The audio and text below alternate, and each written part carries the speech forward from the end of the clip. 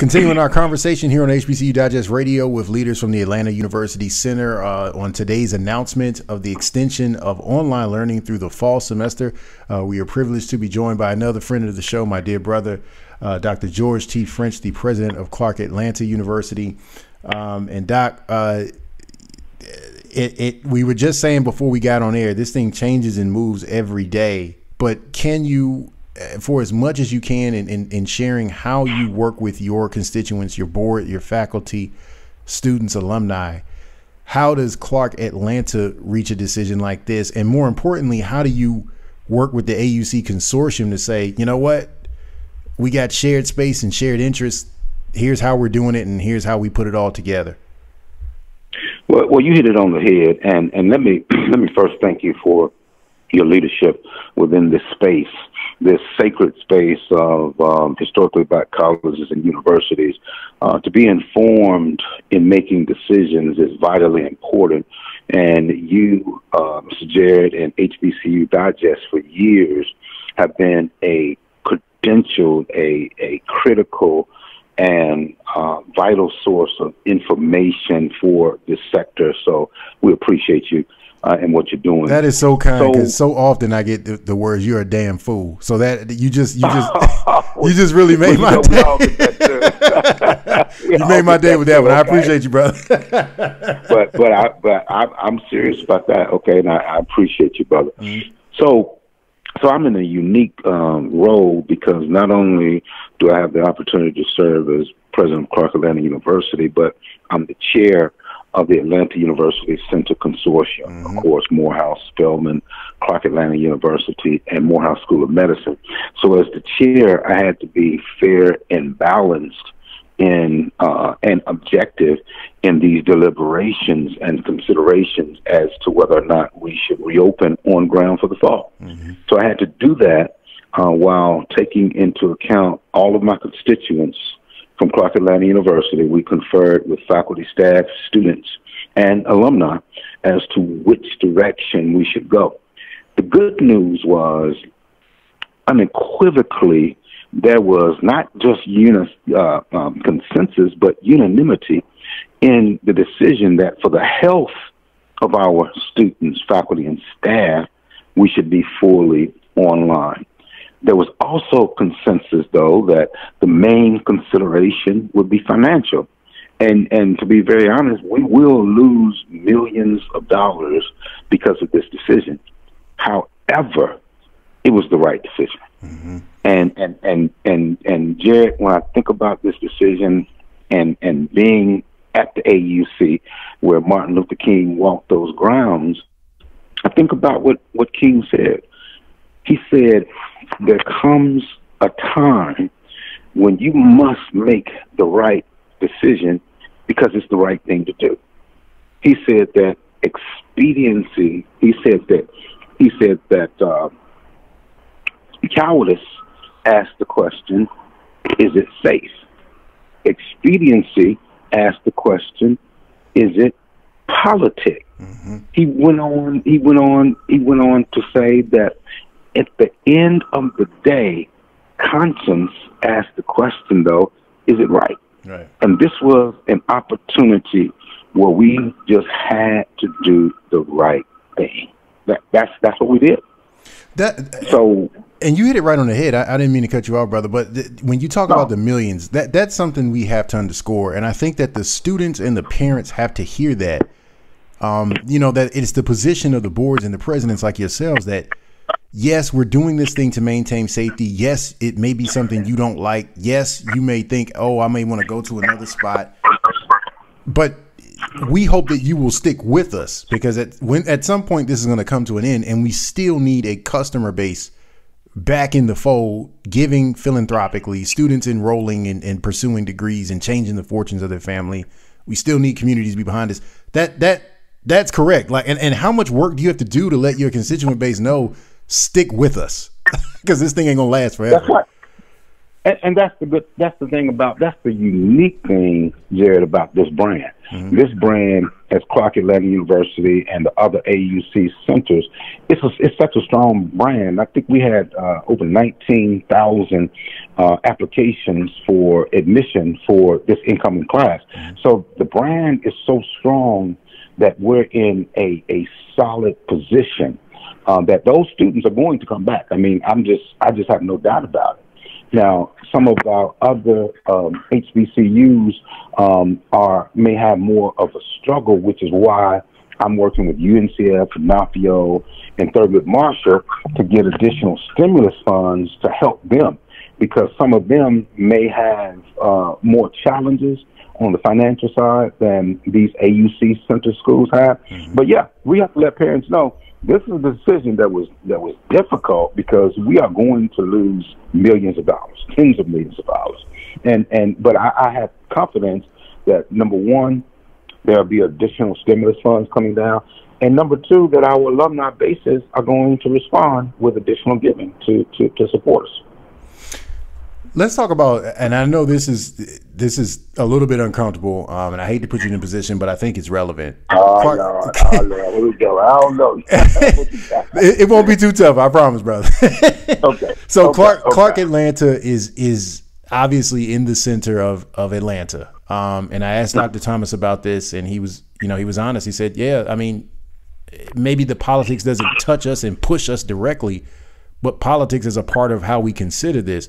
Do you agree with that? The politics of reopening mask wearing, the legislation, the lawsuits going around the state and the city. I know you see all of it. You're politically astute yourself and have been for a long time. How do the politics work into your conversations with your stakeholders?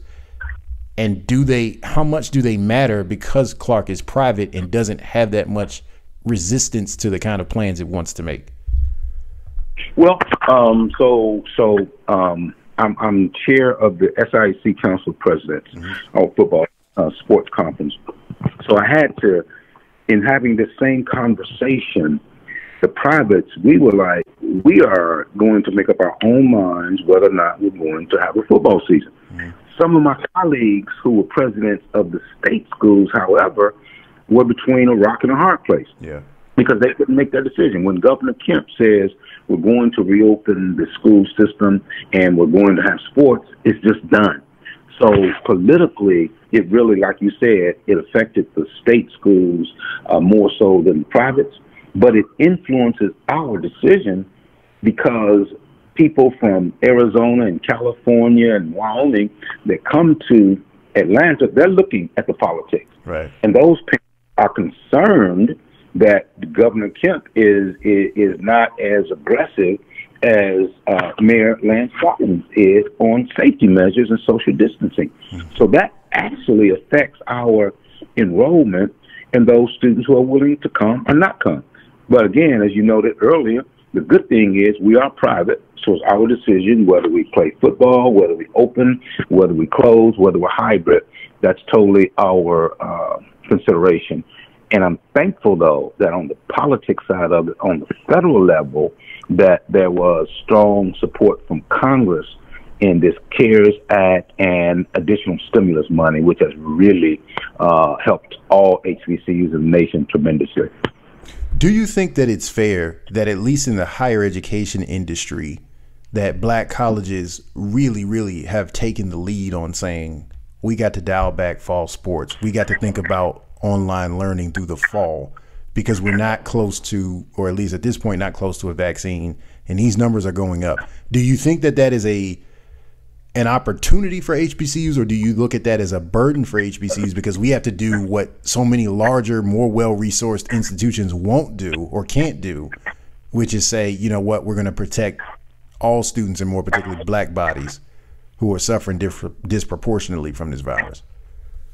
I think that conferences like SIAC and MEAC were bold in coming forth and saying, listen, we care more about our students and their health than we do about finances. Yes, It's going to take a hit on the activities for the fall, on alums returning to our campuses for homecoming and football games and making donations. We're going to take a hit. But you can't social distance as between someone tackling a man trying to get into the end zone, right, breathing in his face. You just cannot social distance that. Mm-hmm. So we're putting our athletes at risk. Now, we're Division II. We're not making money off sports. So I fully understand the distinction as between the University of Alabama and Clark Atlanta University. University of Alabama, they can still have televised games with no one in the stadium and make tens of millions of dollars. Right. So I totally understand that. So our opportunity as Division II, though, is quite different because we're not making money. Most HBCUs actually lose money or just break even, with football being the variable that allows them to just break even. So we're not really losing income with this decision, and we're protecting our athletes and our students. And I ask you this question specifically because you come from an entrepreneurial background. You did it with Miles when you were in Fairfield, and you thought a lot about economic development and workforce development in and around, with a campus being the anchor for a way that a community right. can grow. That's not the same thing in Atlanta, so to speak, but you could say that it's the same thing for the West End in a lot of cases. Do you have to work with communities and the business community around the AUC when you make a decision like this to kind of brace them or to prepare them, like, hey, you know, that student traffic you're used to every fall and that won't be here? Is that a conversation you have to have before you do this, or you just got to do what the institution does and you will work with, you know, the municipal partners after it's done?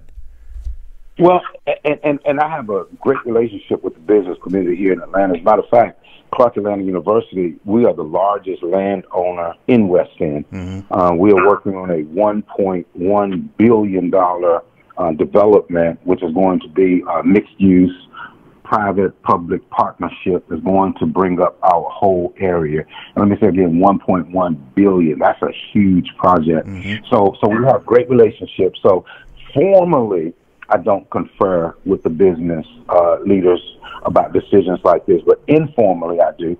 I get phone calls, I make phone calls. This is what's about to happen, and just kind of be braced for it. So you're right, and it's important that we have those relationships. Now, that being said, we have to realize, though, that we're in the middle of a food desert. Mm-hmm. There are businesses that need to come into the West End that are not there now.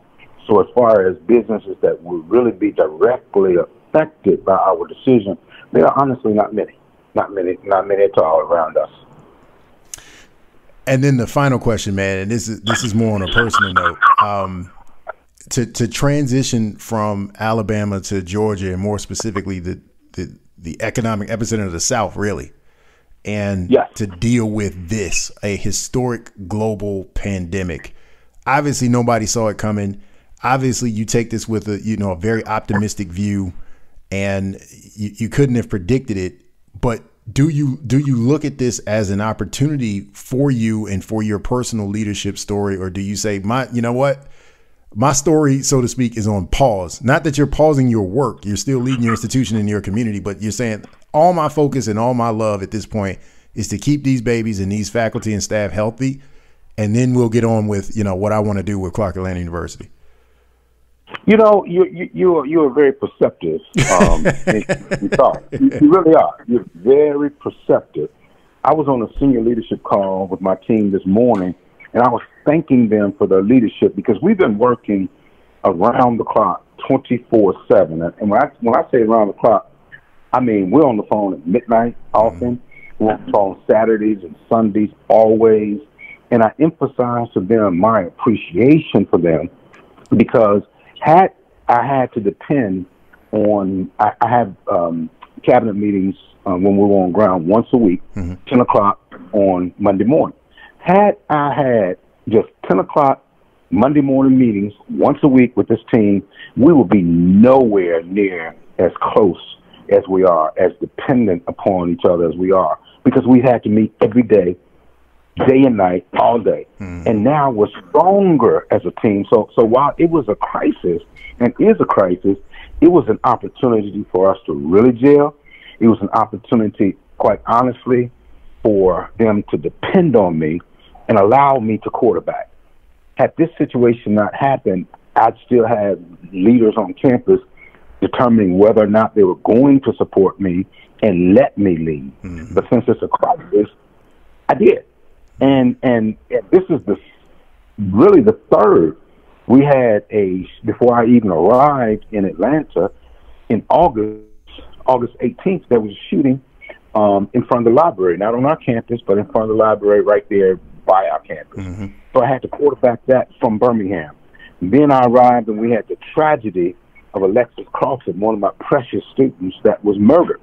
And I actually performed her eulogy, ministered to the family, and ministered to the campus. So they depended upon me right away for that leadership. So these crises, Jared, had caused the campus community to allow me to quarterback, to do what it is that I do, that I love, which is to quarterback and orchestrate, because I've got a great team here. But no matter how great your team is anywhere, if they don't succumb and willingly support your leadership, it does not matter. So this crisis has allowed them to view and support my leadership and my compassion for my community and my university.